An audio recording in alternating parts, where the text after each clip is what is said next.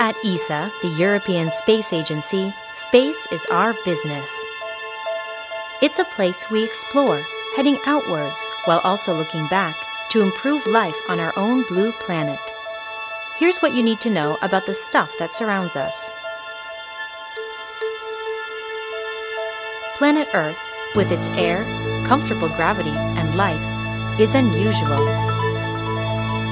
Most of the other 99.999999999999999% of the universe is just space.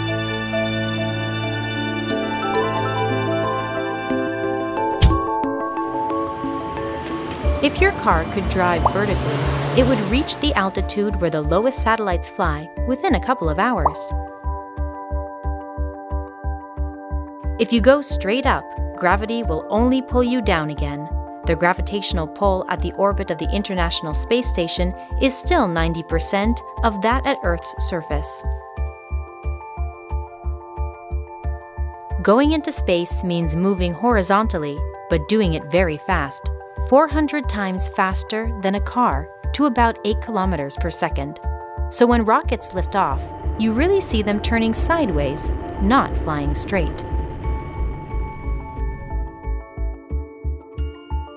Earth's gravity is still pulling on you, but you're moving so fast you fall around the world instead of hitting it. This is called an orbit. The orbit you need depends on what you want to do in space. A lot of our work comes down to improving life on Earth. Fly close for sharp-eyed environmental monitoring, higher orbits for navigation satellites covering more of the planet at once. The farther you orbit away from Earth, the lower gravity's pull, so the slower you fly to overcome it. Weather and communication satellites are in geostationary orbit around the equator, keeping pace with Earth's rotation to stay at a single spot in the sky, looking at the same place on the ground.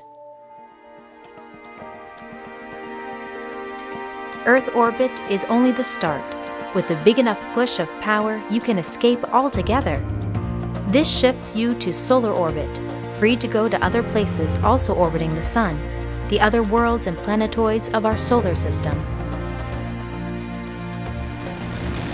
To go into orbit, that takes rocket power, basically a controlled explosion in a single direction. ESA oversees a family of launchers maintaining Europe's independent link to space. To shift orbits requires firing much smaller versions of rockets, called thrusters, fitted aboard spacecraft. Before flight, we have to test spacecraft on earthquake-strength shaker tables, as well as blasting them with noise to check that they can endure launch conditions. Space is also a place where you can be hot and cold at the same time, depending on whether you're in sunlight or shadow.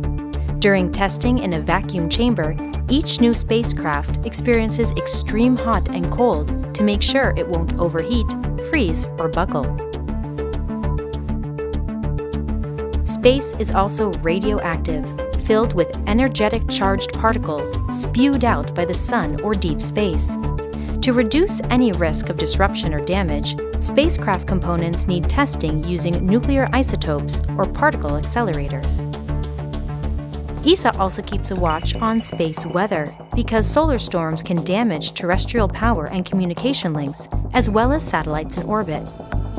Radiation is one reason the International Space Station orbits at just 400 kilometers up, to shelter inside Earth's magnetic field. Astronauts still wear radiation badges to check their exposure. Space is endless. When the Hubble Space Telescope did a long exposure on a dark patch of sky, it revealed myriad galaxies in the black.